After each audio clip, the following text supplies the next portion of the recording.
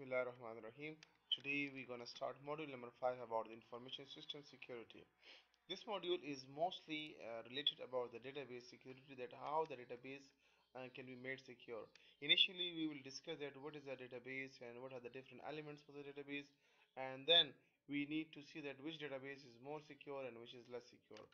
Some of the example of databases as we came to know are like Access you might have used with the Office, just like Oracle is the mother of all the databases, Microsoft SQL Server, DB2, MySQL, and there are a lot of examples for the databases. There are semi-structured databases as well, just like XML as well. So there are different security concerns about the databases. So what the outline of this slide of this presentation is about the database security and privacy. So we will start with the introduction of the database, and then security requirements. What are the different requirements for security? Sensitive data and inference, that how we can infer the sensitive data. Multi-level security databases, that how the security can be implemented at the different levels of databases, and then with the data mining approaches. If we introduce, I think, if we see about the databases, since the database is a prerequisite for this course, so we hope that most of the things will be very obvious for all of the students. Just like what is a database? Database is a collection of data or a set of rules that organize the data by specifying certain relationship among the data. So it's a kind of a structured, curable collection of the data or records. The elements means the fields of the records, or schema means the logical structure of database is called a schema and set by the database administrator. And then we have a dbms, database management system, provides support for queries and management. So dbms stand for database management system. And then we have the most popular based on relational model. In the relational model there is a relation between the primary key and the foreign key. That's why it is referred as a relational model, and things are stored in the form of rows and columns. Tuples are referred to as rows, and attribute are referred as a data as a fields and columns of a table.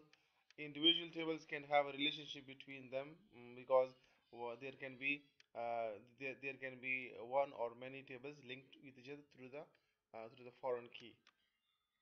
Now we are we there are what are the advantages of databases? Means sharing access of the information. Minimal redundancy means minimum repetition of the data. Data consistency means the data is consistent between the different, what we call it. So data consistency means like the data is consistent. So the data consistency means the data should be remain same if there is any abdition, insertion, and deletion.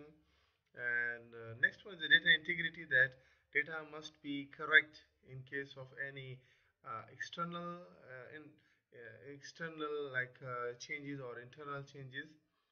And control access means that if there are many user in a parallel, so there should be some concurrency control mechanism in that one. So these are the different advantages of databases. Our main focus is not the advantages and the databases. Our main focus is the security. These are the different example of database schema, that how the database looks like, and what are the different schemas. Like for example, these are the two tables you can see over here about the name, airport, their first name, last name, addresses, city, state, zip, airport. This is the schema, and the next one is the sub schema, that how it looks like. These are the relation, database relation, and how it looks. So these are the different example of the relation. So a relation is a you can say the table. So a relation is a set of columns. Queries is a command, okay, in SQL syntax, that how you can retrieve different attributes or different records of any databases. These are the different examples, like select name, Adam from name, airport, or you can specify more like zip number, or you can count some, you can put some function. These are the different function. You can count the names of the people by using this function, and you can put some condition in the where clause. So there are different clause like select from, where, group by, having, and a lot of alter as well, create different clauses are there for the SQL. Now this is our main business, the security requirements. What are the different security requirements for the databases? We can see over here, physical database integrity is the most important that how the database physically should be secure, and the corruption in the database should not be done physically through any, whether it's malicious or not malicious. Logical database integrity, that logically the connection of all the databases should be uniform and consistent, and integrity must be preserved.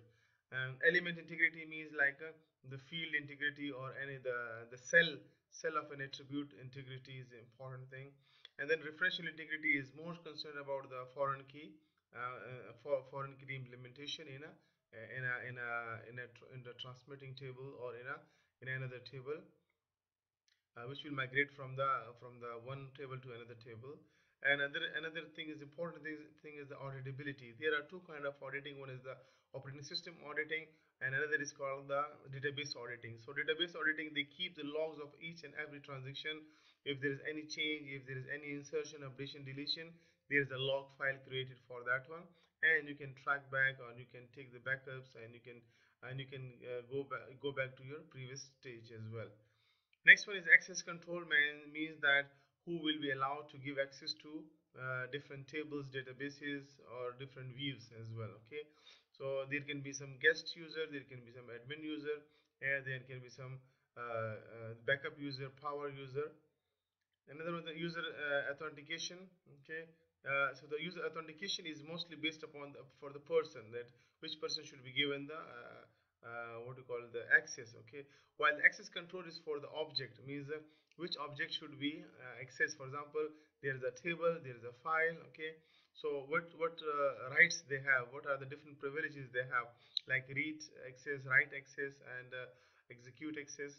And while the user authentication is about the most about related to the user, so access control is mostly comes in authorization, and the user authentication comes with respect to the people credential and privileges.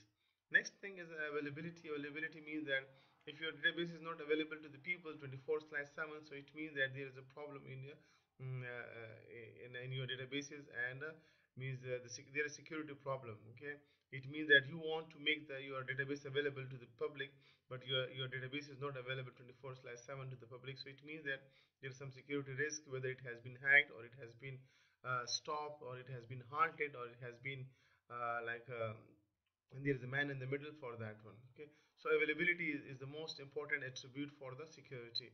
So as we know that in the initial chapter we talk about like CIA, confidentiality, integrity, and availability. So availability is also is most important factor of the security. Now we have the database integrity. Okay, what do you mean by database integrity? It can be a logical and physical integrity. Data must be protected from corruption. Yes, of course, whether it's a physical or it's a logical. Protection against the database corruption allows only authorized individual to perform updates. Of course, yeah, only the authorized people should be allowed to make changes in it, like insertion, updation, deletion, or recover from physical problems. It can be physical problem, can be power off, or power failure, or disk crashes. Okay, so the physical problems should also be avoided, and the logical as well. Perform periodic backups. Backups are important, so that in case of any corruption of or power failure or disk crashes, the backup must be there over there. And then keep log of transaction to reply transaction since last backup. That you must have a keep log of the transaction, that which transaction was performed at what specific time, and what was the result, whether it was rollback or it was commit. If it is commit, that's fine. If it is rollback, so you must know about that one, and you must be able to go back to some previous stage. For example, if you want to withdraw all your transaction from today since 2 days ago, okay, at 2 p.m. for example, 2 days ago at 2 p.m., so you must have the log, and then you can instruct the Oracle dbms, and it can it can alter all your transaction till 2 days ago till 2 p.m. So this kind of physical problem should be recovered. So this is called the database integrity. Element integrity is mostly concerned about the field of an attribute, or the specific cell integrity, that it should be not corrupted, or it should not be violated. Ensure correctness and accuracy of database elements. This corrective action can be taken in three ways. Okay, what are the different three ways? Like element check to validate correctness, that how it is correct. Element must be, for example, you can check the specific cell of the table. For example, you can check whether it's numeric or not, or whether there is a specific a particular range or not. For example, if you want to put the salary 5 digits, so it should be the range is 5, okay, and the value is numerical. You cannot put ABC, or you cannot put more than 5 digits in that range. Not to save your memory, and to be specific according to your to your constraint. Not more than one employee can be president. Okay, so for example, this is one another constraint. Helps against mistakes by authorized user. Even it helps even the authorized user, the admin, or any user for whom the tables belongs to, they are sometimes be corrected with respect to the field integrity or element integrity. Typically enforced by triggers. Triggers keep track of all these things. Triggers are the procedure or the function that automatically executes after events. There are three basic events like insert, update, and delete. So triggers are initiated with the result of the insert, delete, and update in a specific table. Access control to limit who can update elements. Like access control tells you that you are allowed to read privileges, or you have the write privileges, or you have a update, read, write, or modify or execute privileges you have. So access control to limit who can update the element specific cell of a table. Maintaining a change log for a database to undo erroneous changes. For example, we say that maintaining a change log. So if there is any change, there should be a log for it. There should be a history for it, for the database to undo some erroneous changes. Means if there is erroneous, means if there is some error or there is some mistakes. So how you can undo the changes. So the logs are important thing. So these logs are, yeah, I just want to pinpoint it. These logs are a very important thing. A change log lists every change made to the database with both original and modified values. So the log contains the new values as well as the both values. For example, if you change the salary of an employee from 20,000 to 25,000, so it means that you must have both values before the change. The log should contain that 20,000, the salary of employee is 20,000, and after the change is 25,000. So both values are there. If you want to undo it, so the old salary will come to the employee.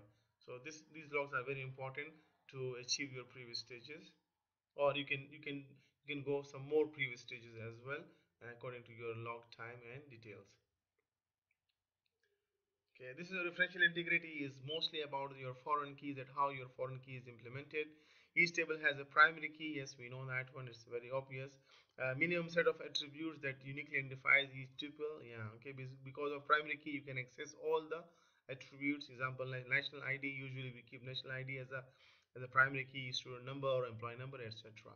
A table might also have a foreign key. Yes, we call to foreign keys to link to another table, or multiple foreign keys which are primary keys in some other tables. Okay, so one table can we have 5 tables, so in the 5 table we can have a 4 foreign keys, okay, for each table. Referential integrity ensures that there are no dangling foreign keys. Dangling means like not linked. Means sometimes you have a useless foreign keys in a table, so you should remove that useless foreign keys. So when while removing the useless foreign keys, that is called the referential integrity, and this also comes under the security aspects. So we will continue for the next one. Till now, so this is enough for today. We in the second part we will see the different aspects of database security.